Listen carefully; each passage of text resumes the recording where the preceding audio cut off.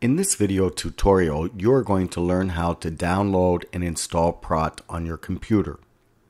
In order to install PRAAT, you first have to go to a website.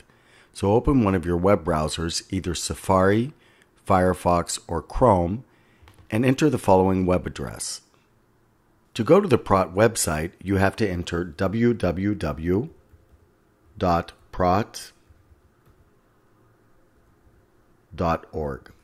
PRAAT is a freeware program used for speech analysis by linguists.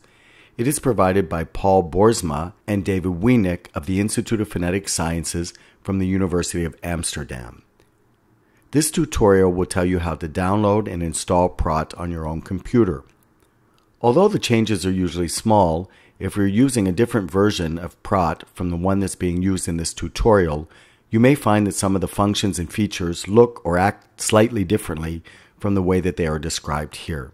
So now that you're at the PRAAT website, you need to select the appropriate version for your operating system. Up in the upper left-hand corner, you see various different versions depending upon your operating system.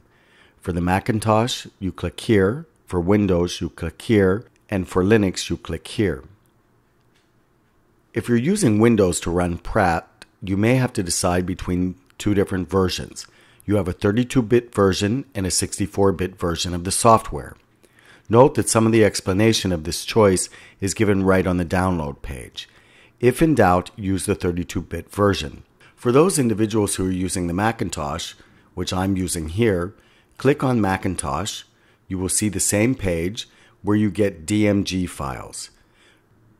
Once the file is downloaded, you can click on your download area and click on the PRAAT program. This should open up a window where you see PRAAT here. You would install PRAAT on your computer as you would with any other program. Click PRAAT. You will be prompted by your computer whether or not to open the software. Click Open, and here you see PRAAT.